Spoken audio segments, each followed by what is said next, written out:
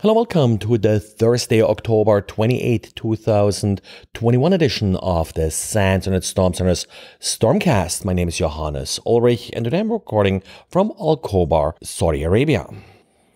Beijing went hunting for phishing pages and came across an interesting one that likely was meant to impersonate an Outlook web access site from engineering underwriting firm Mirabilis Africa. Now, the interesting part here is also the host name used to host the phishing site, auth.internal.africa. We know what site it's likely supposed to impersonate based on comments in the code. Also, apparently, the author of the phishing site had a foresight to actually run the site through a spell checker because there is a comment left over from Grammarly. Outlook Web Access as well as Outlook 365 is one of the favorite targets for phishing, and one of the follow-ups is often then business email compromise. And we now got details from Apple regarding the vulnerabilities fixed in this week's update. Of note here is CVE 2021-3088-3. This is yet another I/O mobile frame buffer vulnerability that has already been exploited in the wild and may lead to arbitrary code execution with kernel privileges. In addition, there are a number of other mostly approach escalation vulnerabilities that are being addressed in iOS and macOS. And then remember, you don't have to go all the way to the latest and greatest macOS Monterey.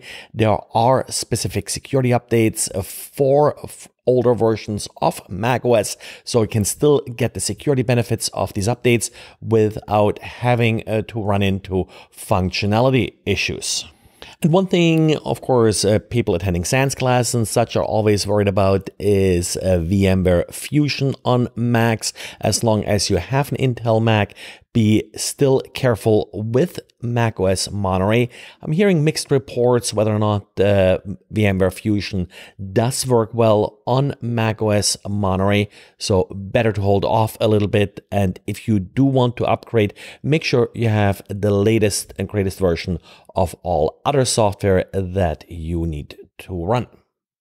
And Adobe released security patches for 13 different products. The ones that I found noteworthy are Adobe Photoshop as well as Premiere Elements and Pro. I don't consider them emergency updates. They seem to be sort of your regular, yes, somewhat critical in some cases, updates. But while Adobe has sort of adopted the Microsoft Patch Tuesday as its update date, in particular with Adobe Flash being less of an issue that sort of forced a sync with Microsoft, we do see routinely Adobe publishing security updates out of cycle, which doesn't necessarily mean that these updates are more important. And NetLab 360 made public some details of what they're calling the Pinkbot. This happened after the CN CERT made some relevant data public. The botnet itself was first found by NetLab 360 late in 2019. Now, this botnet is very China-centered. It has about 160 million infections and 96% of them are located inside China. What makes it somewhat special is that it does use, as part of its command control infrastructure, DNS over HTTPS. This is something we do see occasionally pop up, but nothing that has sort of really played a big role in a major botnet like this. And if you're using Jira with the asset management engine inside, it's urgent for you to apply a patch release for Jira. It does fix actually an older vulnerability with the included H2 database that is being used by inside. The vulnerability is back from 2018, CVE 2018 10.054, and exploits have been available for this vulnerability now for about 2 years, so shortly after the vulnerability was originally discovered. please apply the patch that was now made available. And well, that's it for today. Thanks for listening, and talk to you again tomorrow.